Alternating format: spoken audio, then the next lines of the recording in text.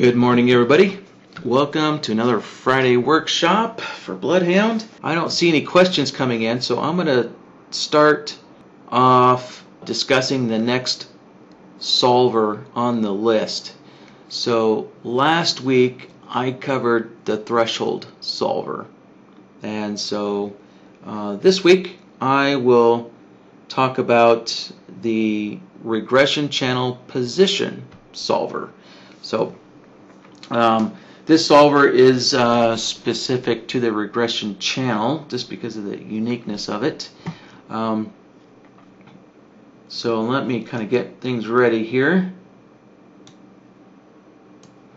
And just a reminder for all you new guys, these workshops are an open question and answer session.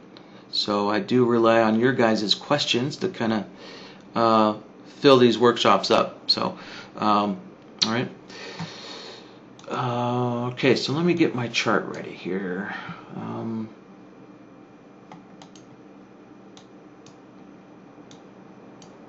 So Ninja's regression channel, I'll put that on here first.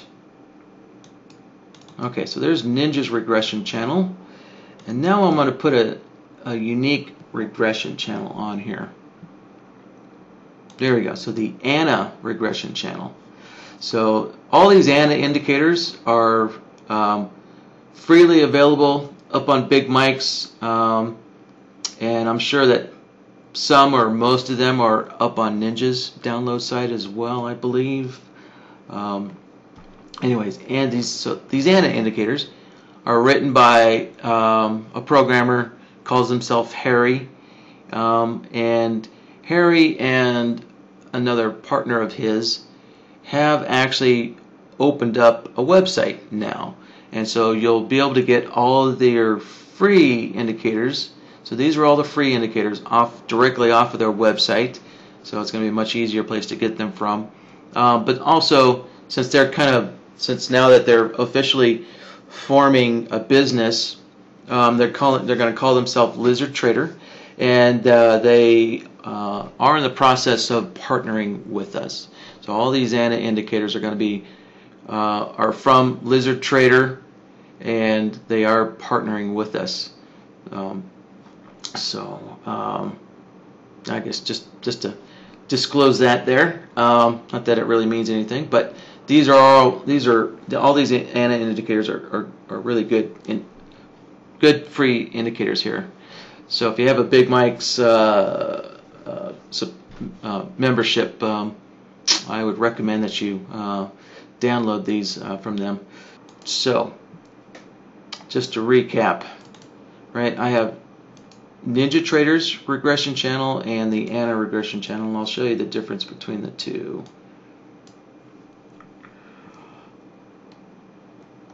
And let me make the Ninja one a little thicker. Okay, I'll make the Ninja one red.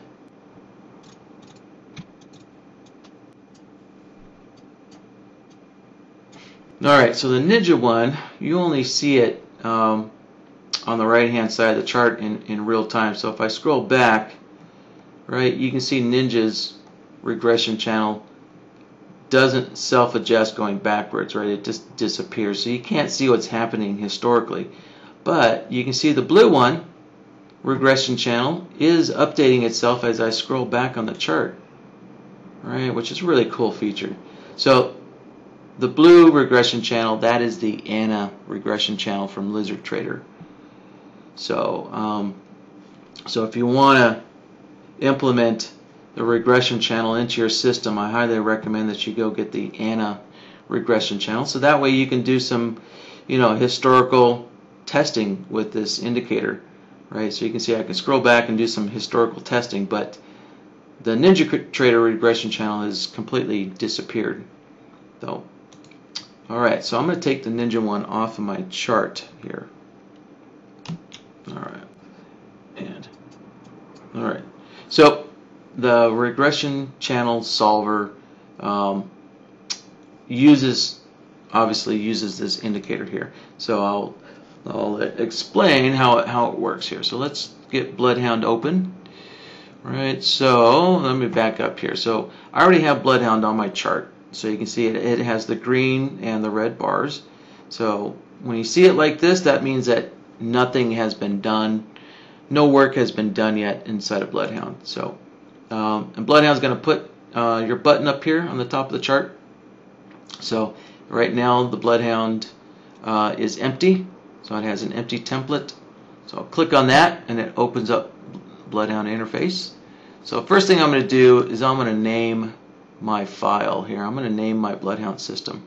So I'm just click the change button and I name all of these BloodHound workshop templates here with the date. So I'll just put today's date on there.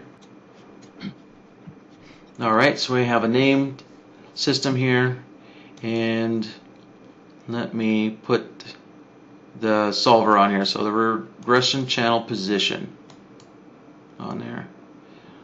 Alright, so what this solver is doing is it's actually looking at where price is relative to the channel here.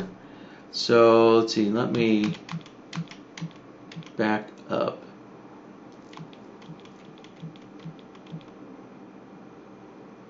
And actually first thing I need to do is make sure that the indicator settings, so you see I have the channel parameters, so I have a period of 50 and a width of 4. So I need to make sure that my indicator on the chart matches what the settings are in BloodHound. Right, so right now this output doesn't make sense, and that's because the probably my period setting and my width setting are probably different from the indicator.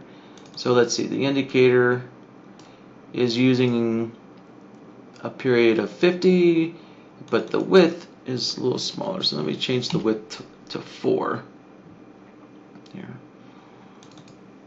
And while I'm at it, I'm going to make these lines a little thicker. That way you guys can see them better.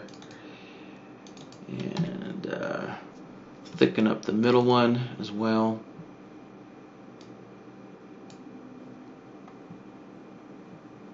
Alright, there we go.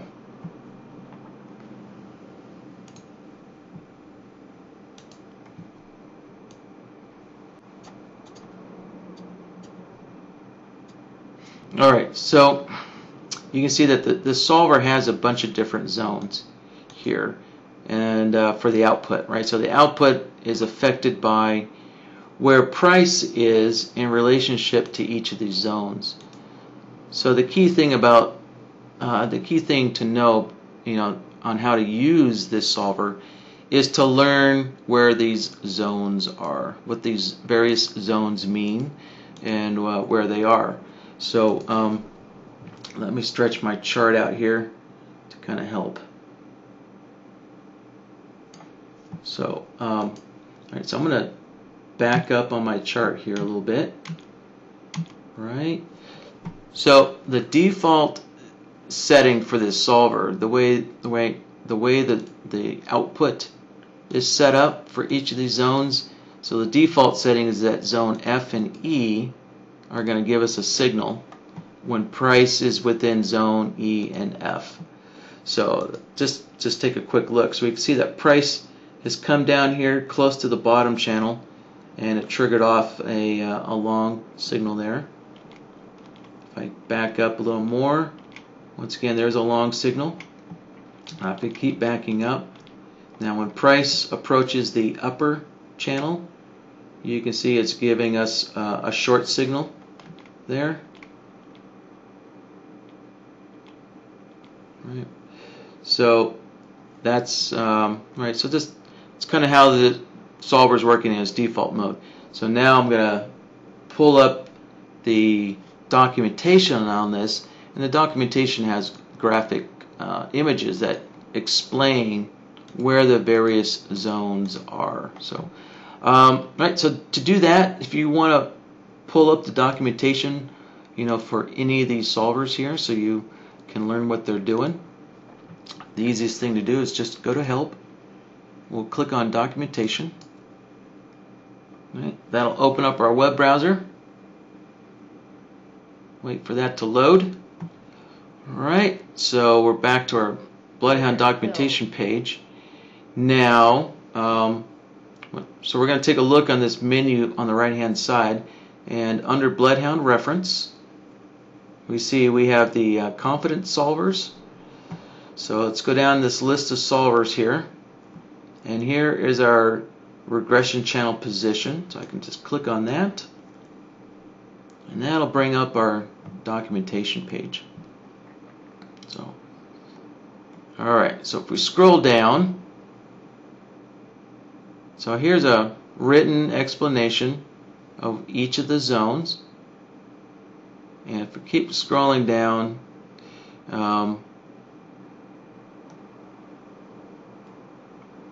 right, keep scrolling down, so under the examples down here, here is a couple of graphic images that help explain where the various zones are here. So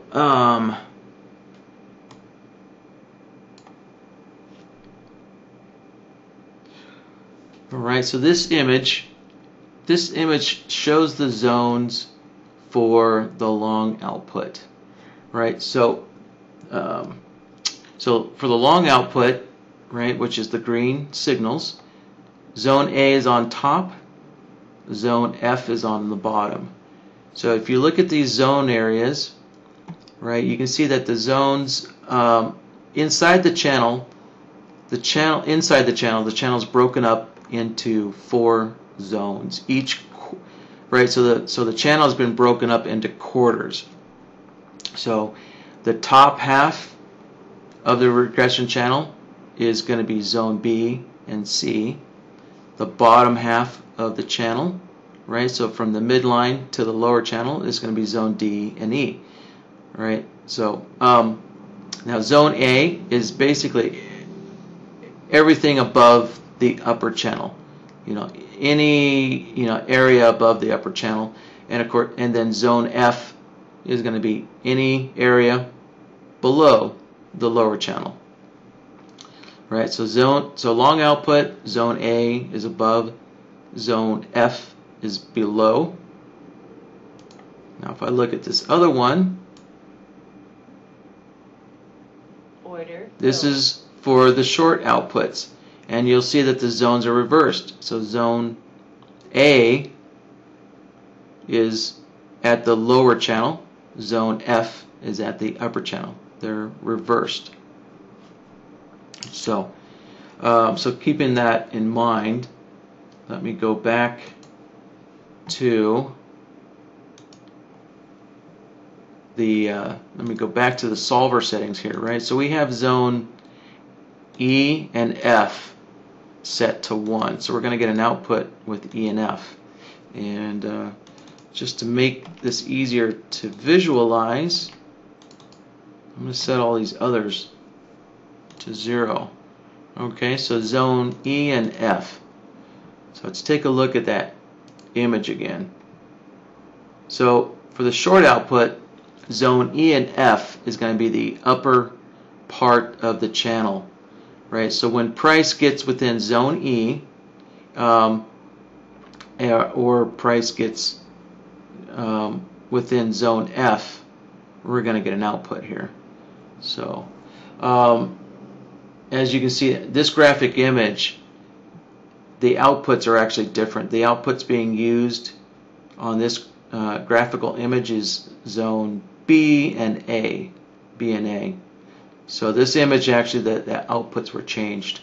So so actually, let me go ahead and I'll match the graphics. That way the two line up. So I'm going to set E to 0. I'm going to set zone F to 0, and we're set zone A and zone 1. I'm sorry, zone A and zone B to 1. All right. So now this solver is set up the same way as the graphical image here. Right. So when price comes down into zone B, or zone A, we're going to get a short output. And then if we take a look at the other image here for the long output, so for the long output, when price comes within zone B or A, we're going to get a long output. All right. Now, one thing to keep in mind is that when you're looking back on your chart historically, the channel always changes on every bar back. So you can't look at like this price area where price made this nice move up here. You can't look at that. Even though it looks like it's in zone B, that's not giving you the correct information. So you can't look at this area historically on your chart to read BloodHound's output, right? And so this area down here where my mouse is, you can see that price is actually inside of zone C, but we're still getting a long output. So that kind of demonstrates that you can't look at this output historically. You can only look at price and where price is within the zones on the rightmost bar. So it has to be the bar on the right edge of your chart is the only way to properly see where price is within the regression channel. So, and to kind of demonstrate that, let's see. Yeah, let me put a little circle here, right? So this circle here, right? It's clearly, as we look back, this little circle is not down in zone B or A. It's not down there. But if I scroll backwards on my chart,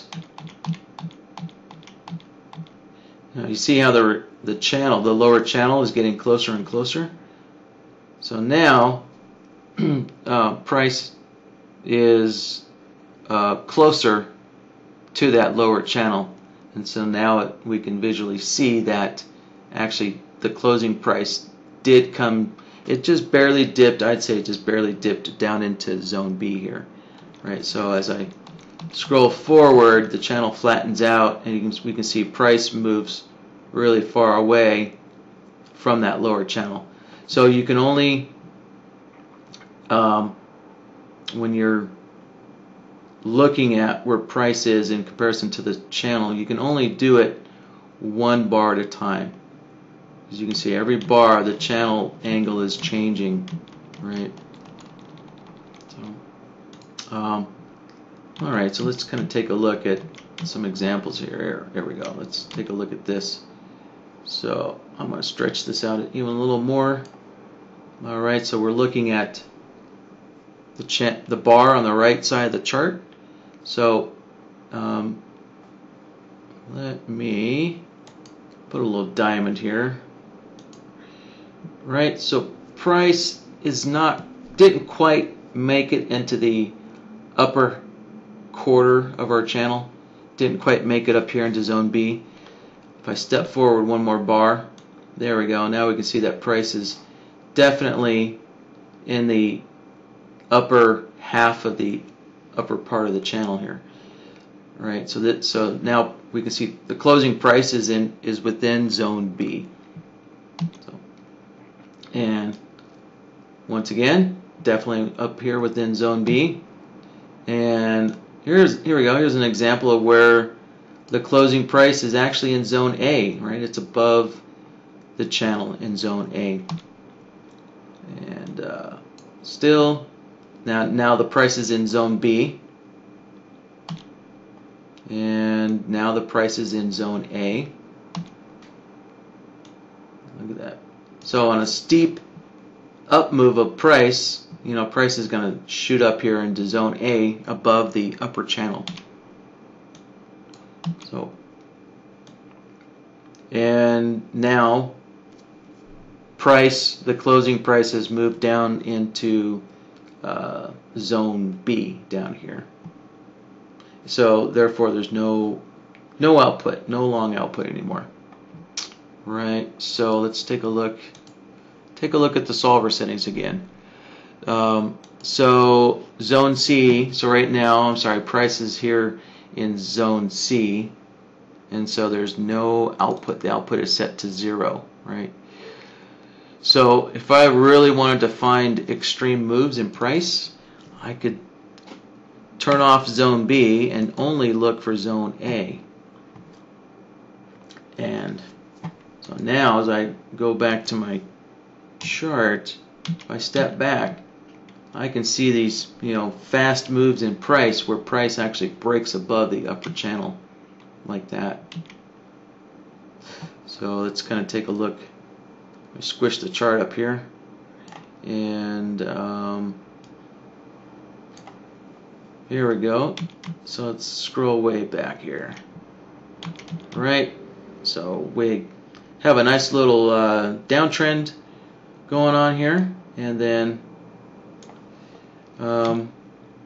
price breaks above the upper channel into zone A, and looks like that kind of gave us a little hint that maybe a slowdown in this downtrend is happening, or a possible reversal to an uptrend.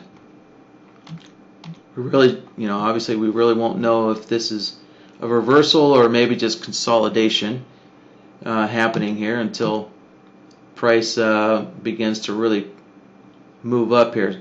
So we can see that price is just breaking out of the upper channel, kind of letting us know that maybe a new uptrend is going to start here. So at the very least, if you have a trading system that identifies this downtrend, we can see that using this regression channel solver helps us identify that, hey, this downtrend could be weakening here, so we might want to get out of our position. Alright, so at the very least you can use this as a warning to close out any remaining short positions. Alright. Or you could possibly use this in combination with other with other components of your trading system to help you identify an early uptrend, the start of an early uptrend, like so. Right? So zone A, and kind of using zone A and zone B, you can see that zone A and zone B is kind of like identifying, it's identifying with the trend. So as I step forward on my chart here, right, actually let me just keep this simple. I'll just keep it to zone A. So we can see that zone A basically is kind of identifying where price is moving, or I should say the output of the solver is in the trend direction of price. So as price is moving up, right, the output is a long output, right? So it's in the same direction as the trend, right? So since price is moving up, the output is long, matching that trend direction. And of course, the same for shorts. Let's see if there's any. Where's some shorts? There we go.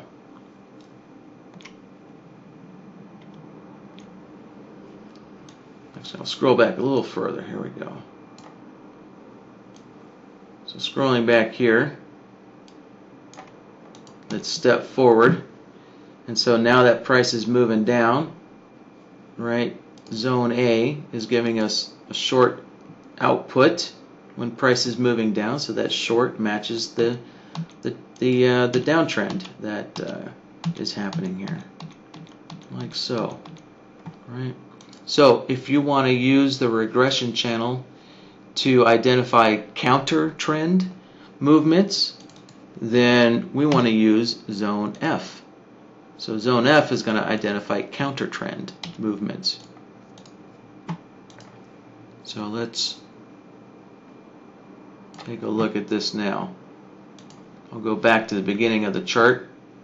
Right, so we can see price makes a nice big move up, and we're getting these counter trend short signals here, and price does eventually kind of pull back here.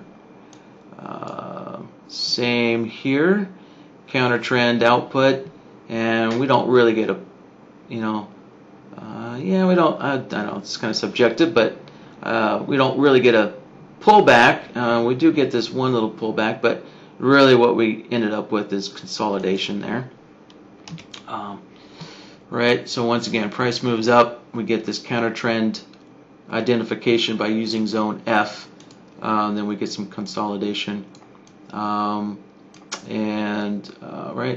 once again, same here, counter trend against the up move, and then price consolidates and pulls back a little bit. Right, so the easiest thing to remember is that zone A is with the trend, zone F is against the trend or counter trend. Right, if you want to try and identify if price is consolidating, let's take a look at zone C and D. Right, so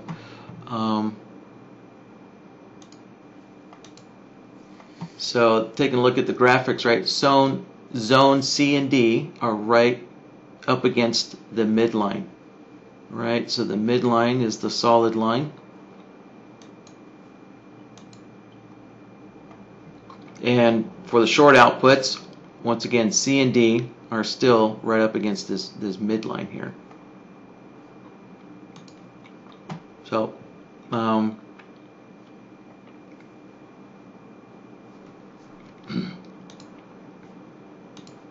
let's take a look here.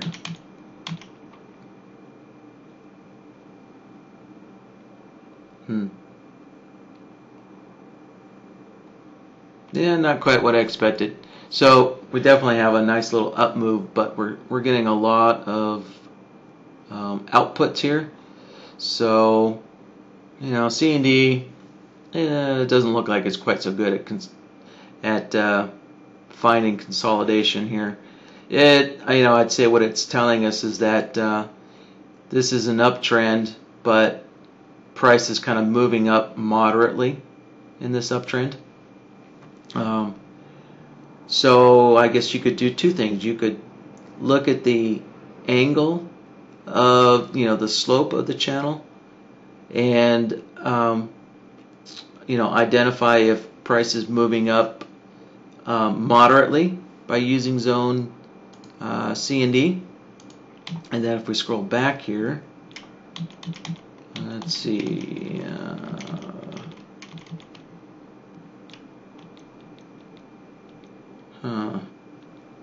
Yeah, well, the way the regression channel is working out here, it's still on a nice little upslope, but we definitely have some consolidation in price here.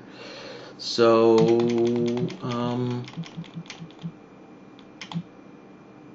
let's see.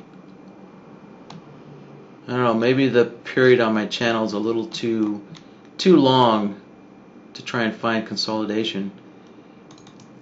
Let's see. Yeah, maybe if I shorten this up to 30.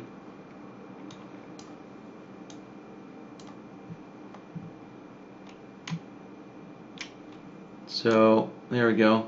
Now our channel kind of flattens out here, so we could,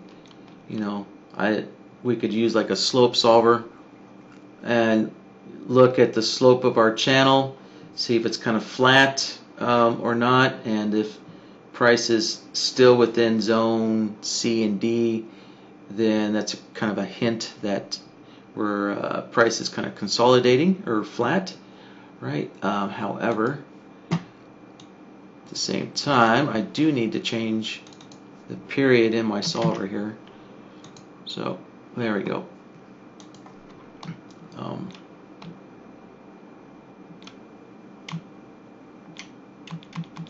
Let's see. Yeah, so I'd say using zone C and D, you definitely need to look at kind of the slope of either the channel itself, or maybe you've got a favorite moving average that you like to look at, and we can see if price is actually moving up moderately, or if price is kind of flat there. So So, alright, let me take this a step further here. So I'm going to move over to the logic board and type a name for this logic template. Alright, so I'm going to take that existing node that I built on the solver tab. I'll put it on here like so. Alright, so now let's take a look at the slope of the regression channel. So where is that slope solver? There we go. Grab that slope solver.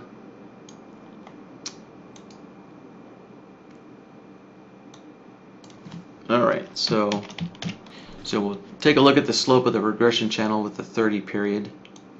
So let's connect that up. And let's see. First thing is I'll change my indicator over to the regression channel. So in this case, I'm just going to use, let me stick with the ANA one. I'll stick with the same regression channel. So in theory, if we're looking at the slope, well, actually no, I'm sorry. The regression channel solver itself is using NinjaTrader's regression channel indicator, right, to do its calculations. So I am actually going to use Ninja's regression channel indicator to find the slope here. So I need to change this to a 30 period and change the width to 4. And I want to look at the slope of the middle, right, the middle plot there. Click on it like that. So remember the ANA regression channel, I just have that on my chart so that way I can scroll backwards and see where the channel angle is, and the position of the regression channel historically. So alright, so I'm going to set this slope solver up to identify when the regression channel is flat or flat-ish. Yeah. So let's put that in the name here. So we're going to look to see when it's flat. And the next thing I need to do is put some kind of a minimum slope in here. So let's see. I guess I'm going to start off by probably using something like 0.5 ticks of slope. So I'm going to set both the max and the minimum slope to 0.5 ticks, and what I'm looking for, set that to 0, is I want to use this bottom one here. So I'm going to click off and click back on here so you can see the descriptions here. If we take a look at this description, it says less than 0.5 ticks. Right, so I'm going to get an output when the slope is less than 0.5 ticks of slope here. So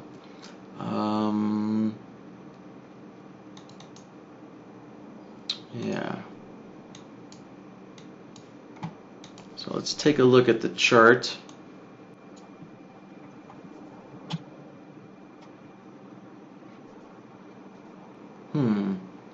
I think I might have a setting wrong. So, because our channel is sloping down, it looks like. Yeah, our channel's sloping down. Let me see. So that is 30 and 4. So let me check this slope solver again.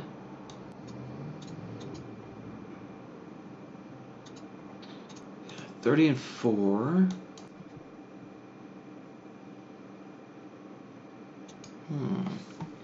So I'm using the output in direction. So if we have a long output, I guess what I'm expecting to see is the regression channel sloping up a little bit. And here, let me take these moving averages off. And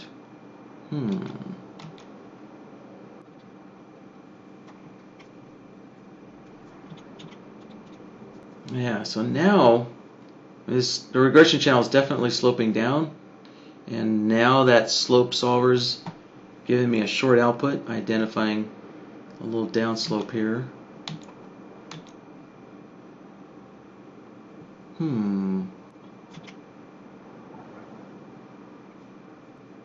Alright. Well, I'm actually going to put Ninja's regression channel on here to help me figure this out.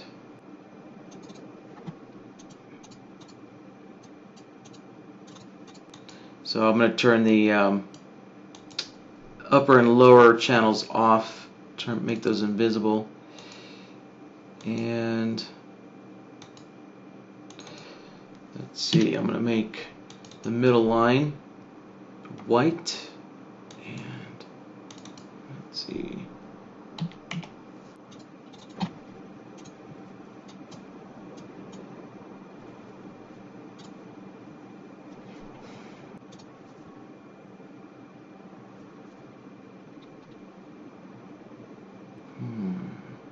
so let me show you what I'm doing here. So what I did is I clicked on the NinjaTrader's regression channel, which is the dashed white line, and you see how the highlighted white dots come up.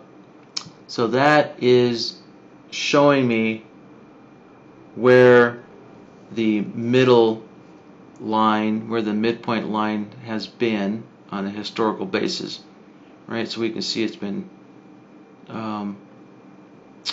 right, it's been moving in this like this.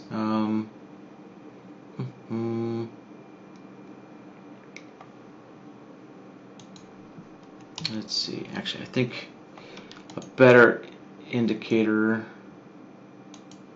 is going to be, I think, the linear regression.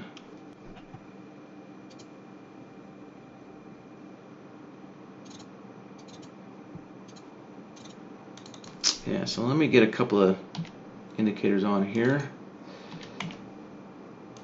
So we have the linear regression, and I'm pretty certain that the linear regression is the formula that's used for the regression channel. So the regression channel is a channel that's placed on the linear regression formula. So I'm going to put the original linear regression formula, which actually makes the midpoint, the middle line of the channel, and then NinjaTrader has another indicator here that shows the linear regression slope. So I'm also going to put that on here as well.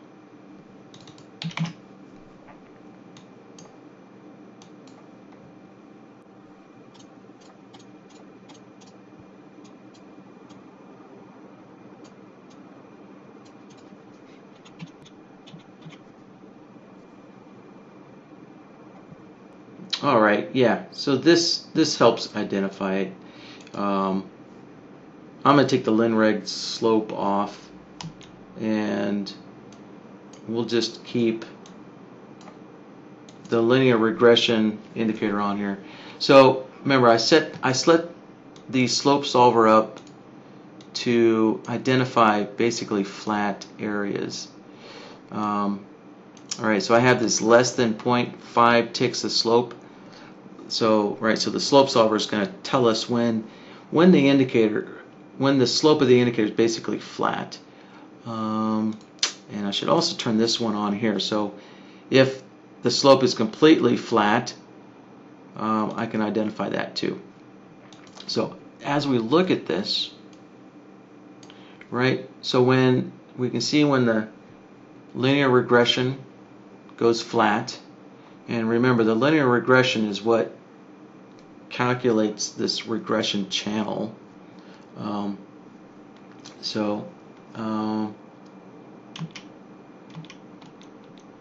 Yeah, there we go. So now, so you can see that the slope of the middle line, it is sloping up a little bit. So we can see the orange line shows that the middle line actually was sloping up a little bit. And so we got a long output on this kind of flat upslope of the middle line. And right here, yeah, So there's, okay, so now I've identified why this isn't working as I expected.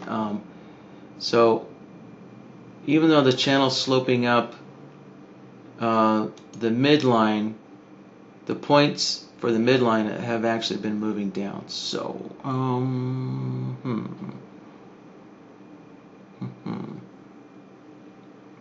So I can't actually, I can't actually use the linear regression indicator. Let's see. So I need to see if there actually is an indicator that will give us the slope of the actual channel. So the channel takes the linear regression and modifies it a little bit. Let's see.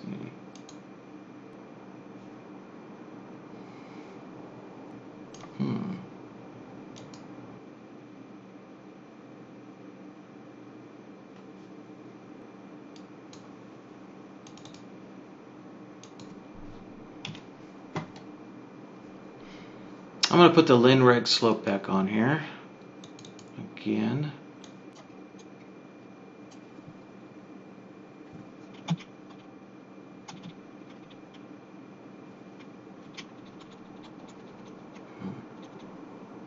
Nope. Darn. Looks like doesn't look like there is an indicator that actually will give us a feedback on the slope of the channel. So I may not be able to do what I was hoping to do. Let's see.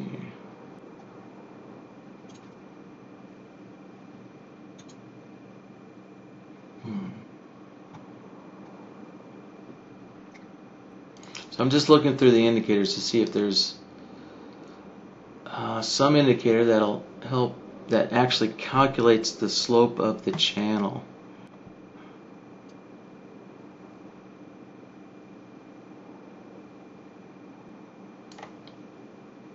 Actually, yeah, maybe there's one possibility.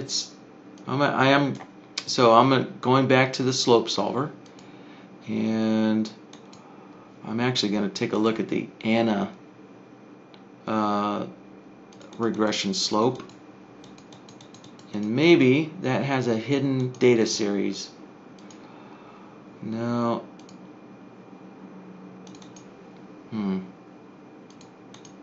It doesn't. Darn.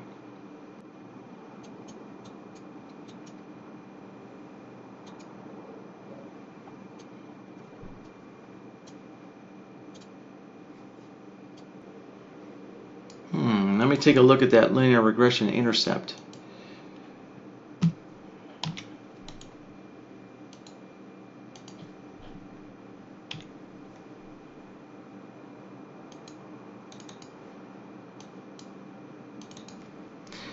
So, as this is demonstrating, as you're kind of coming up with your own ideas, it definitely takes some experimenting sometimes to kind of discover what you're hoping to find.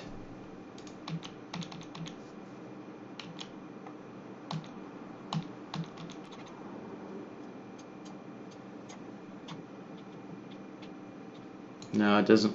The intercept isn't matching the slope of the channel either. Yeah, so the intercept is sloping down here, but I can see the channel still sloping up. So that's not what I wanted.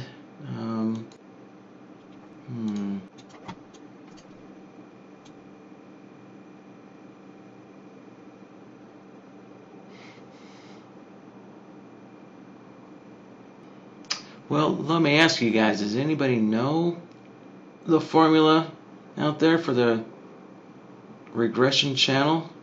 Because maybe there's a moving average that mimics what the regression channel is, or maybe the regression channel is using some kind of moving average to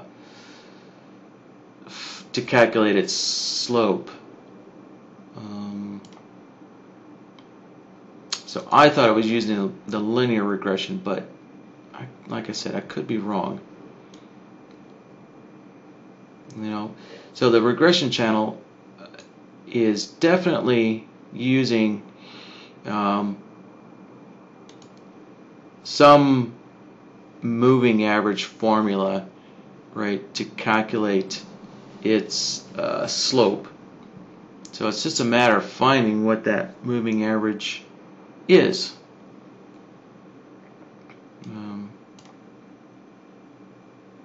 Let's see. How about I'll just take a guess here. Let's put an SMA back on here, and we'll put a 30 period,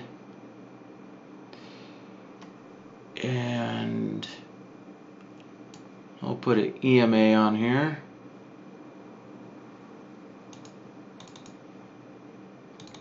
With a 30 period.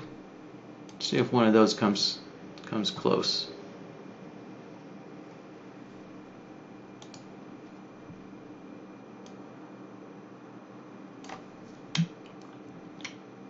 So yeah, it's not the EMA. So the EMA is the red line, and that's sloping down slightly when the channel is still sloping up pretty good. So I'm going to take the EMA off, and let's see. I don't think it's the SMA either, because the channel's flattening out here, but the SMA is still sloping up pretty darn good.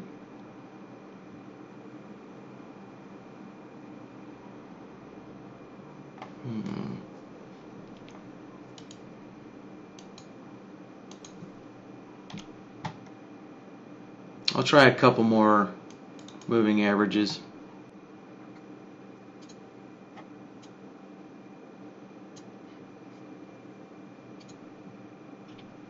So I'll try the HMA and the TMA. And let's make sure I set those to a 30 period.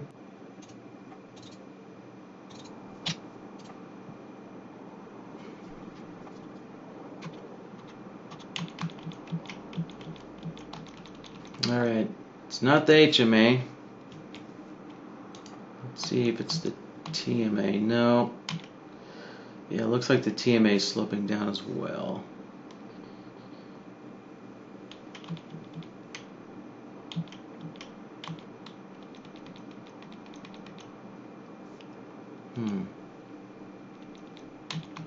Oh. Maybe it's our ADX VMA. Let's take a look at that. One more shot at this.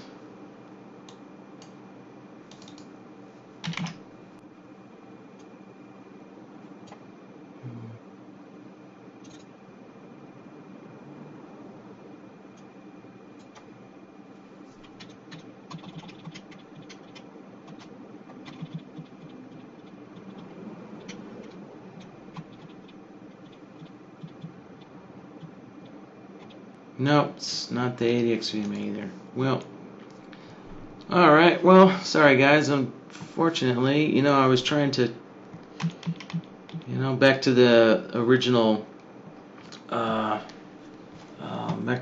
condition here. I was, trying to combine the slope of the channel with the, regression channel position solver to see if we could identify when the channel was flat, and then also identify when price is kind of near the midline of that channel, to try and see if we can kind of detect consolidation of price, when price is choppy and whatnot.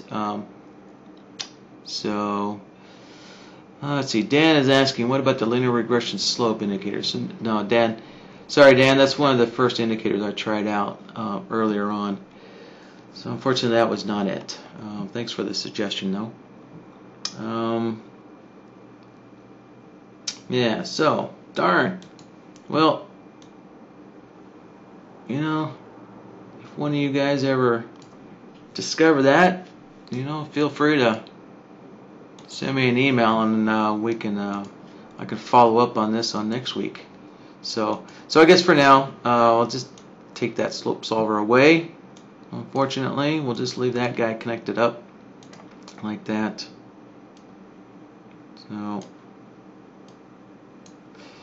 So let's see. Let me leave this. Let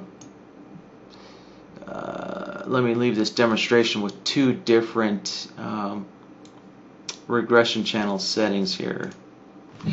So let me shorten the name here. So we got regression channel. So with set this one up for the trend.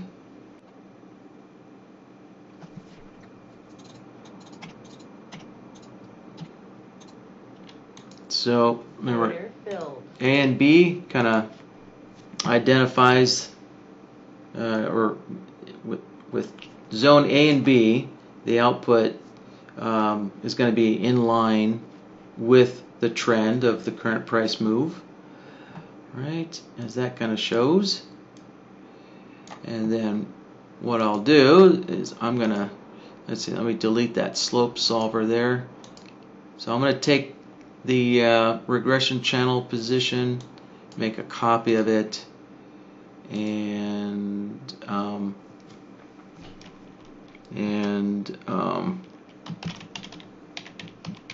we'll set this one up as a counter trend.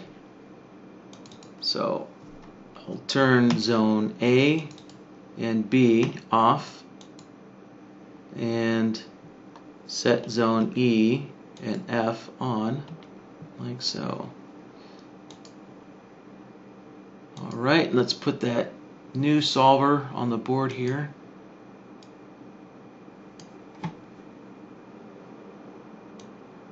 Alright, so as we look at the chart, if I plug the other one in, we can see it basically just kind of reverses the output there, like so.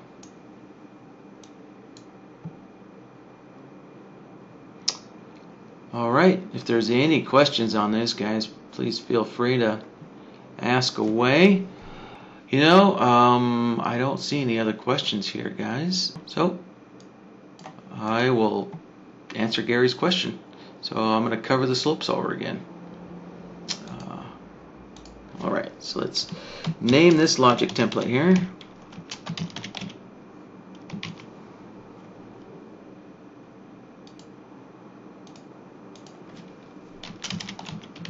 Alright, just edit the name of that previous logic template. So let's go to the slope solver.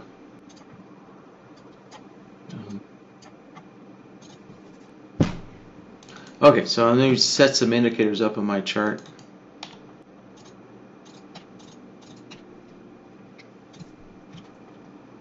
So I'll just put the SMA up on my chart.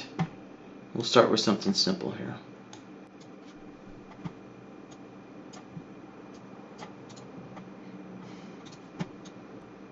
Alright, so I have the SMA 14 period on my chart. So let me add a new slope solver. We'll connect that up. So you can see that the slope solver defaults to the SMA 14. Right, so actually all of these indicator solvers, they all default to the SMA 14 as their kind of default indicator in there. So we have the SMA 14 already set up in the solver, and we have the SMA 14 on the chart. And so as you can see, when the SMA is sloping up, the solver is going to give us a long output, and when the SMA slopes down, it's going to give us a short output. So, right, so the the default output is in the direction of the slope. All right, so down here we have in direction.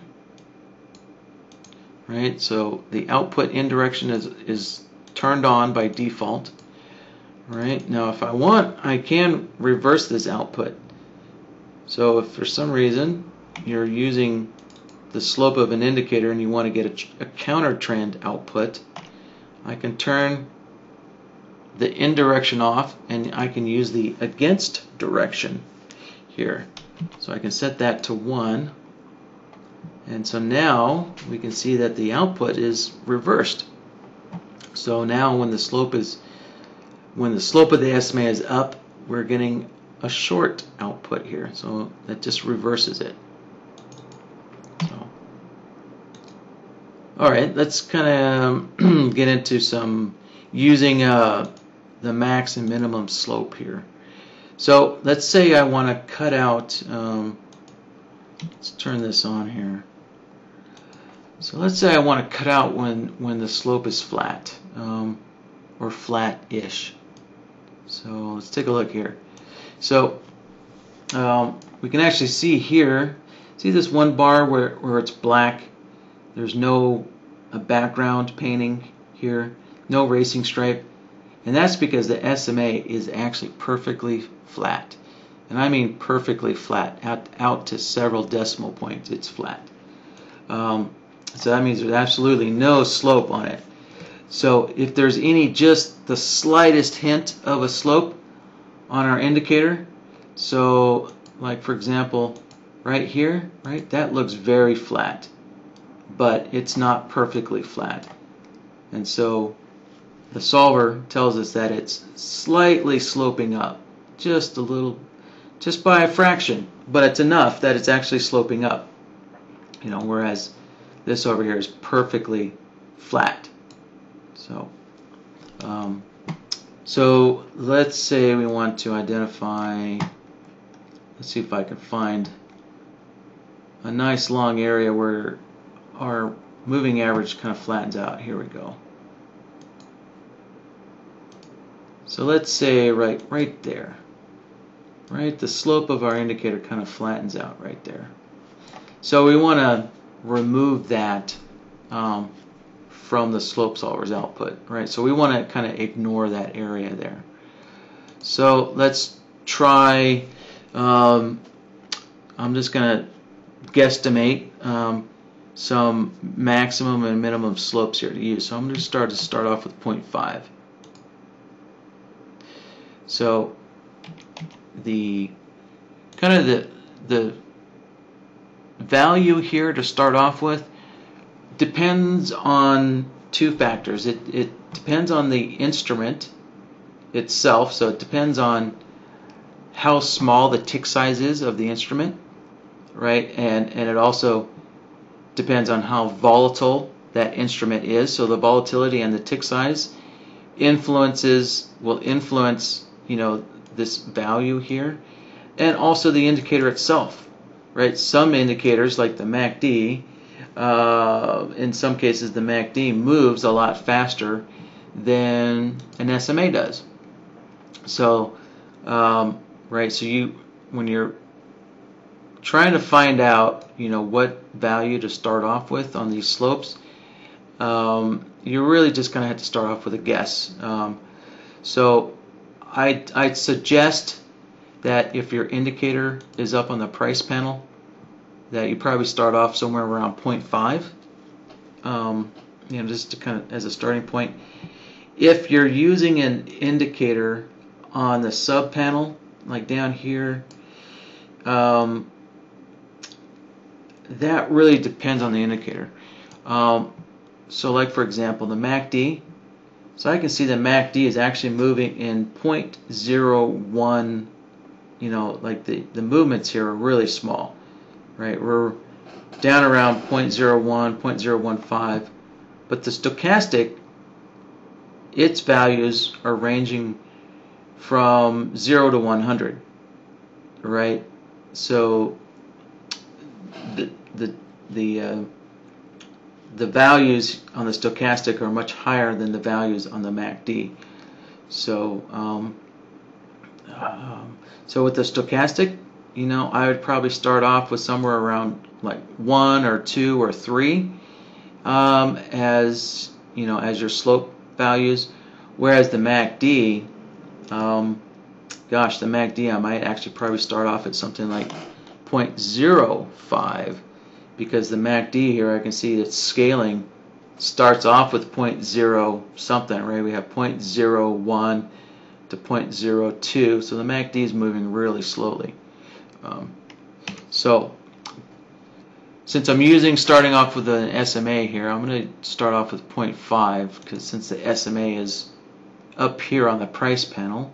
And as we take a look at this, that was actually a pretty good guess. So I can see that this whole area now is blank, no output. Right, and so if we take a look over here,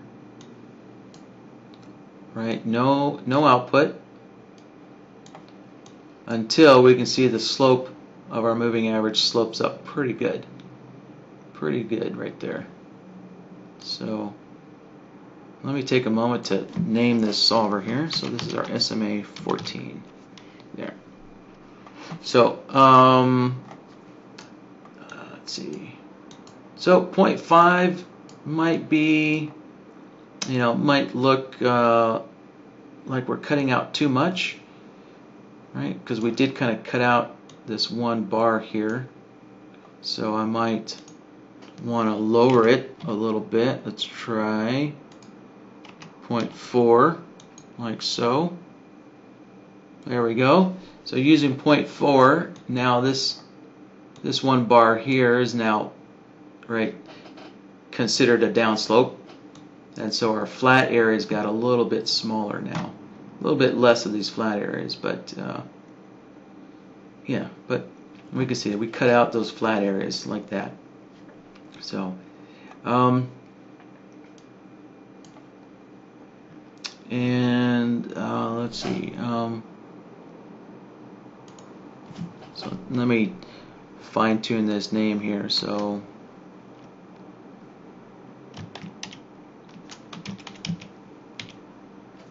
alright, so this has no flat areas in it on our SMA 14.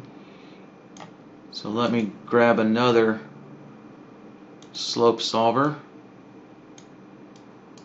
connect that in there, and so it's, once again, let's go an SMA 14, and now let's say we want to find the flat areas.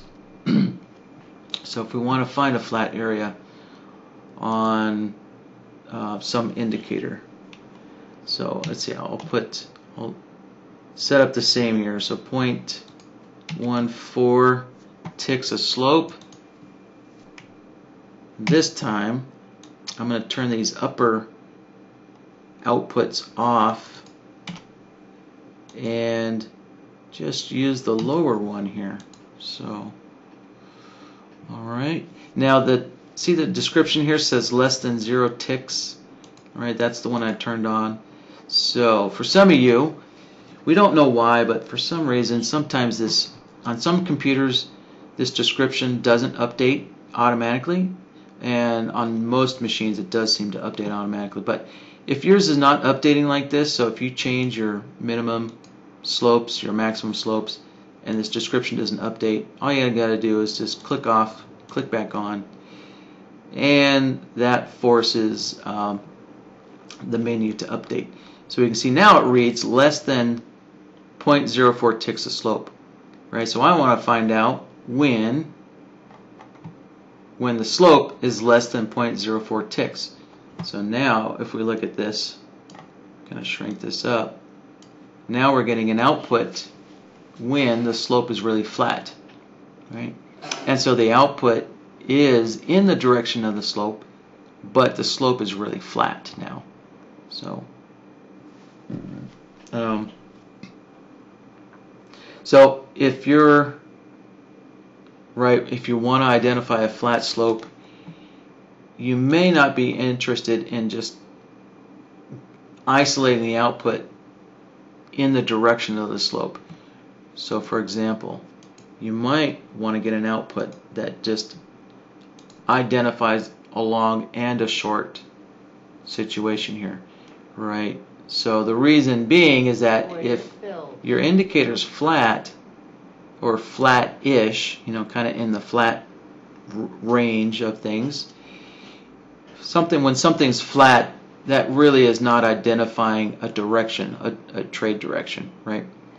So if you're trying to identify kind of when your indicator's in a non-directional state, non-directional or flat, then typically you'll want your solver to give you a long and a short output, like so.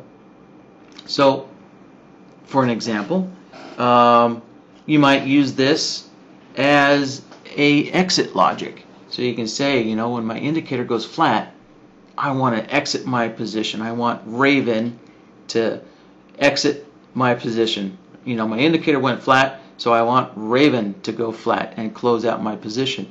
And so if you want to do that, you want to get a long and a short output to close out both a long or a short position. So if you use this as an exit logic, you won't know whether Raven is in a long trade or if Raven's in a short trade. So since you won't know what side of the trade Raven's in, you're going to want a long and a short output to make sure that Raven flattens any position that you may have open. So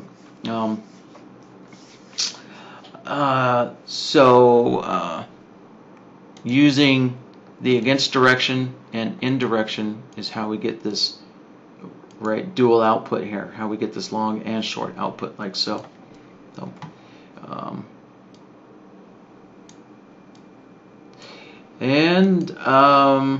Yeah, let's just kind of, I'll just use the slope solver and give some examples on some other indicators here.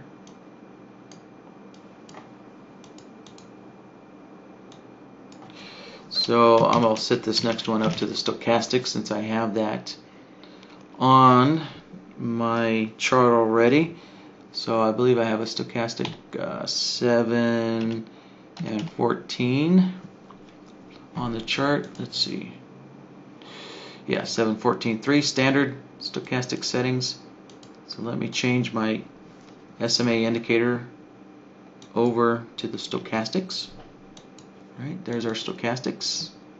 So, right, and we'll take a look at the D plot, the %D, which is the green line here. Right, so I'm using 7, 14, and 3 as my period settings. Click OK. And as you guys might have guessed, when the stochastic is sloping up, we get a long output, and when it slopes down, we get a short output, like so.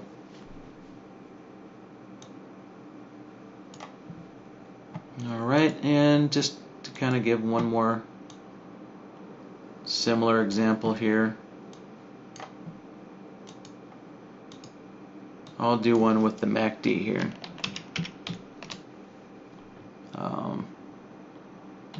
Let's see, the MACD doing 12 and 26. Yeah.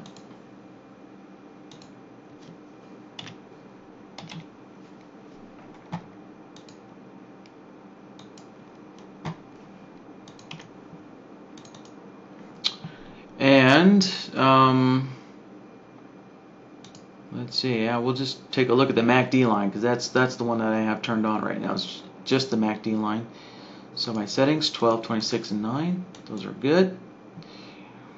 And there we go. Pretty simple stuff. Let's kind of play around with the slope settings for the MACD, try and figure this out here. So let's see if we can identify a flat area on the MACD. So I'm going to go 0.02 ticks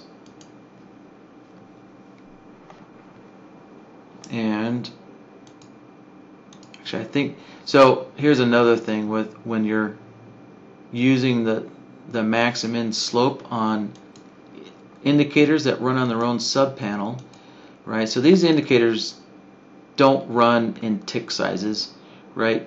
So a tick measurement applies to the price panel, right? Applies to price. So when indicators run on their subpanel, they don't move in tick increments. They actually move in point increments. So let's change our measurement from ticks to points, like so.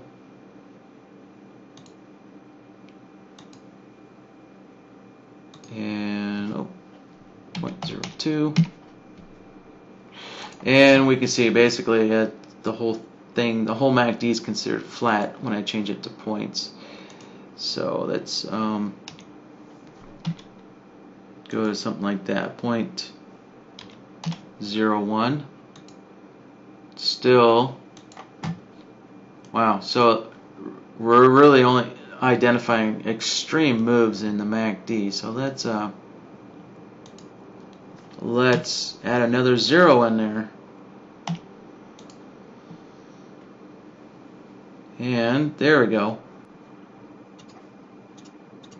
So now we found some kind of flat areas on the MACD, right? So if we look at the scaling on the MACD here, we're moving in like 0.0, well, I should say the values of the MACD, right? We're going anywhere from 0.02 down to 0.08, but each little bar to bar movement is actually very, very small. So we're like looking at 0.001 point movements.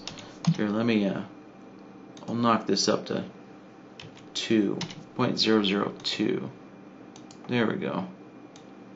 So now we can identify some more, a broader area of the MACD being flat, like so. Alright, so when you're trying to find a starting point for your slope settings here, just kind of look at the scaling of your indicator, and that'll help you figure that out, right? So something like the CCI, right? The CCI goes from 0 to 200 and from 0 to negative 200. So if you're using the CCI, you're probably going to want some really big numbers in here. You probably might want numbers like 2, so 2 points, something like that. So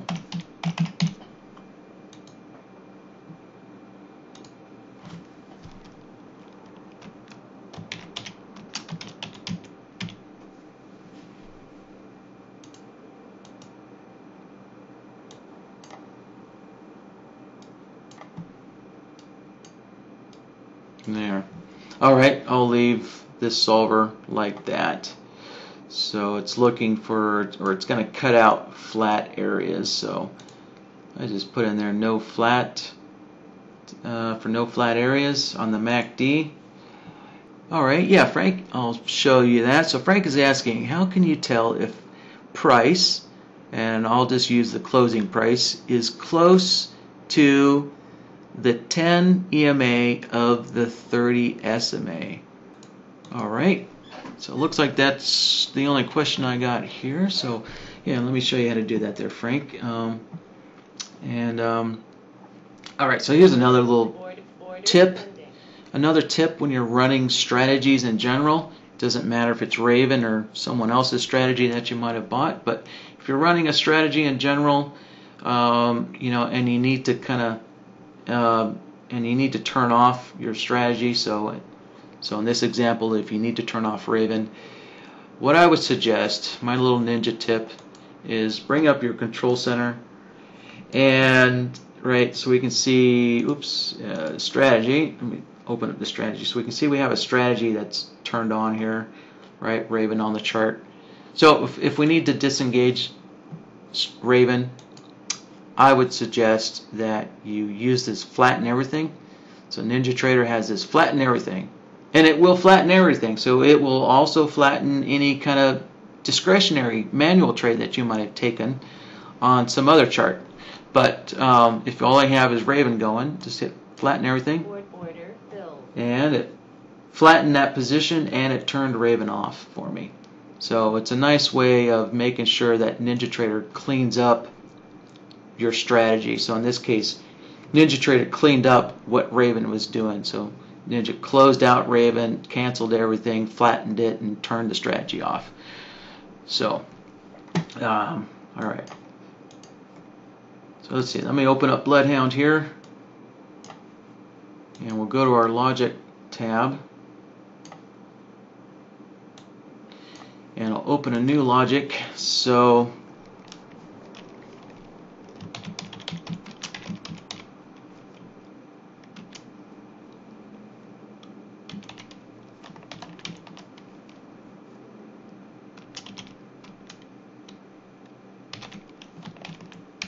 alright, so that's what we're going to build there. So let's put that on the chart first.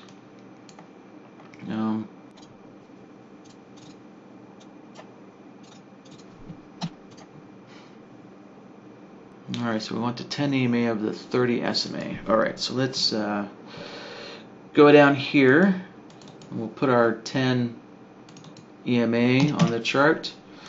Alright, so it's going to be red. And now let's input the, sorry, that should be 10. There we go. Alright, now we'll nest the 30 SMA into that. So let's go find our SMA. There's our SMA. Change that to the 30.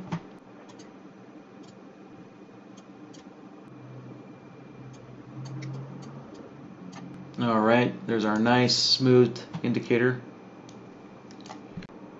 So let's open BloodHound back up.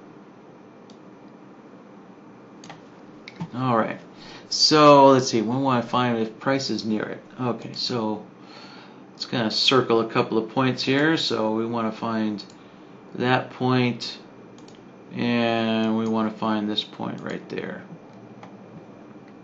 Alright, so to do that, so what we're doing is we're comparing the closing price to our indicator, right? We're doing some kind of comparison here, and in this case we're doing a distance comparison, kind of a measurement comparison. So with the comparison, we're going to use our comparison solver like so, connect that up, and so now the next step is to set up our two different pieces of data. So the closing price is the first piece of data, and our indicator is the second piece of data that we're comparing. So in this case, we're going to put price in indicator A. So indicator A is going to be our price, and we're just going to leave it on the closing price. And you know what? I've got 60 days of data in my chart, so that's going to really slow things down. So let's knock this back down to 5 days, like so.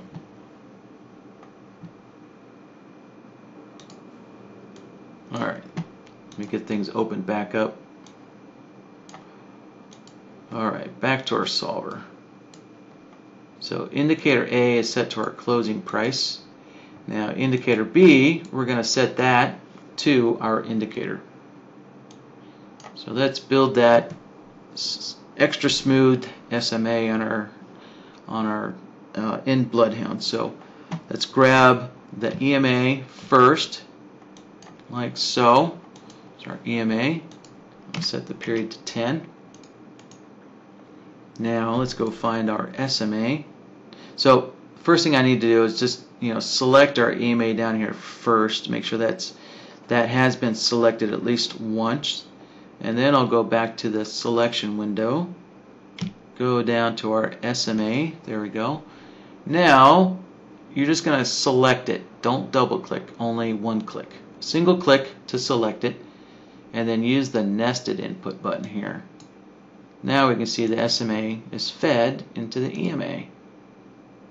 And let's change our SMA to the 30 period. Right, so in the 30 period, SMA being fed or nested into our 10-period EMA, just like so.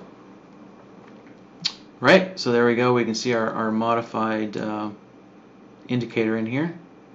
And so now the next decision is, how close does price need to be to our indicator? How close? So let's just say, let's see, we're on oil, so let's say, I don't know, 5 ticks. I'll just go for something kind of big here, 5 ticks.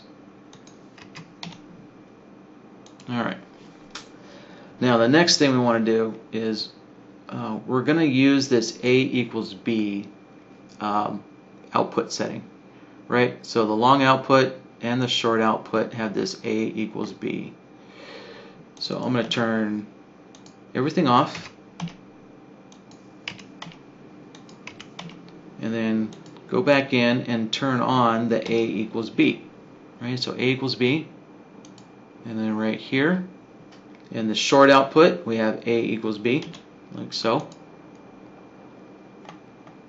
And there we go. There's all of our points identified, like so.